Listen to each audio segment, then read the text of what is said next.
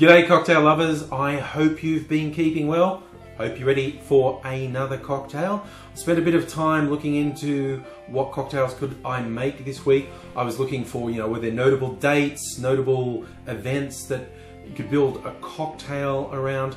The Difford's Guide website is actually particularly good for this. And I did notice that they said, hey, Tuesday the 2nd of March is Lou Reed's birthday, rock and roll icon from the Velvet Underground in his long solo career, and they suggested a drink called a Velvet Threesome. And I got hooked just because it's such an unusual drink. It has a split base of brandies, which I've never seen before. When you see a lot of the tropical drinks, it's actually quite common to have like a split base of rums. More than one rum, 2, 3 or even 4 rums in some tiki style drinks. But brandy in a split base I hadn't seen before, so I immediately wanted to try it. And while I've never actually been a huge Lou Reed or Velvet Underground fan, what the hell, happy birthday Lou, you grumpy old bugger. But for you, I'm going to do a Velvet Threesome. The first of the brandies, I'm going to do Applejack. You could do Calvados as well. Now, some Americans with sharp eyes might go, oh, that's not the good stuff. That's not the bonded in bottle. And no, it isn't. To the best of my knowledge, you can't get that in Australia.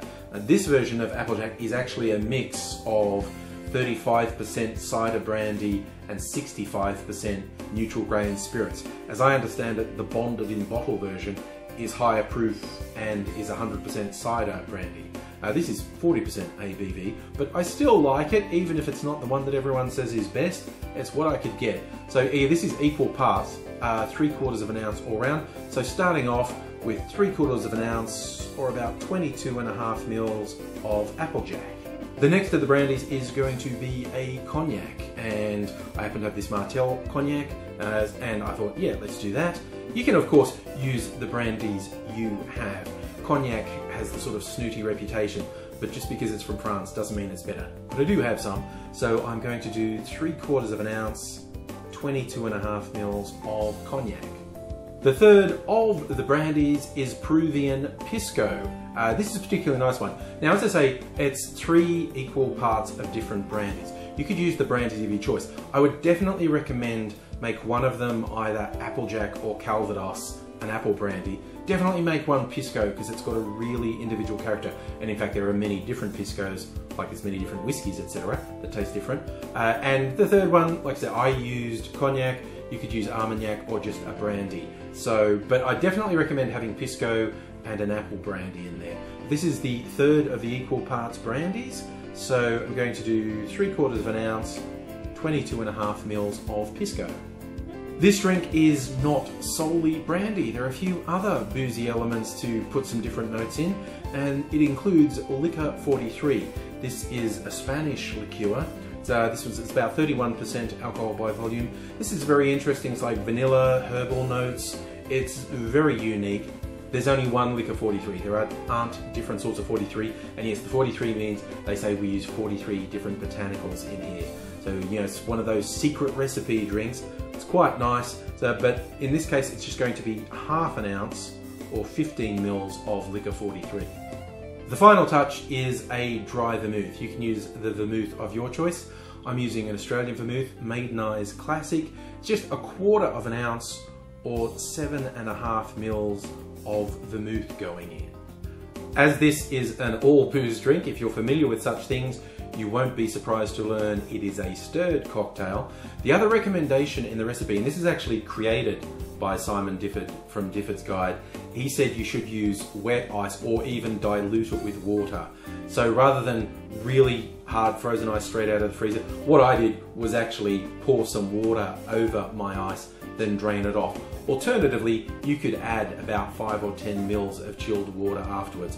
I'm just going with stirring with the ice. Like I said, a little bit of dilution, so want to give it a good, say 60 revolutions or about 30 seconds of stirring. Have I mentioned before I'm really bad at stirring? Even with Gaz Regan's magic finger. There we go, off to the races. Now I'm going to use my Hawthorn strainer to keep out the ice while I strain it into a Nick and Nora glass. You could go a coupe if that's what you have. Choice is yours. But it's a really nice elegantly coloured drink. Ooh, wash line on that bugger. Okay, so I just thought it would look nice in an elegant Nick and Nora glass. It's a fantastic colour, nice clear drink. Let's do a taste test.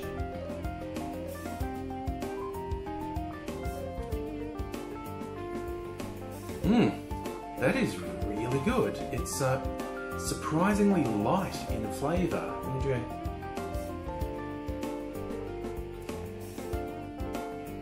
It's like very lightly fruity. I can taste the Liquor 43, the vanilla and herbal elements. Pisco is a grape brandy, and I very much taste the grape in it. And a little bit of the apple from the Applejack as well. This is like, considering this is all booze, this is a comparatively light tasting, very elegant sort of drink.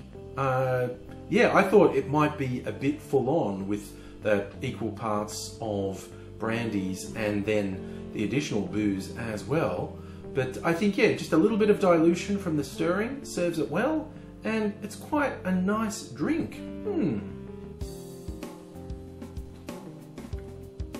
Definitely, seal of approval on this one. I'm really surprised at how unboozy this tastes. Genuinely dangerous that this does not taste boozy. So yes, if you've ever been scared of all booze stirred cocktails, maybe this could be your gateway, because I'm finding this amazingly easy to drink. A Velvet Threesome. Be interested to hear if you give it a go, and if you've ever heard of another split base with 3 equal parts of different brandies, because that was completely new to me and it's worked really well. Well, I hope you enjoy that. I hope you get a chance to try it, and I hope you come back soon and see me. So if you're not already subscribed to the channel, it would be great if you did. Click the little notification bell so you get a notification when I do upload. Many more cocktail adventures to come, and it would be awesome to have you along with me. But in the meantime, look after yourself, look after people around you, and until next time, cheers.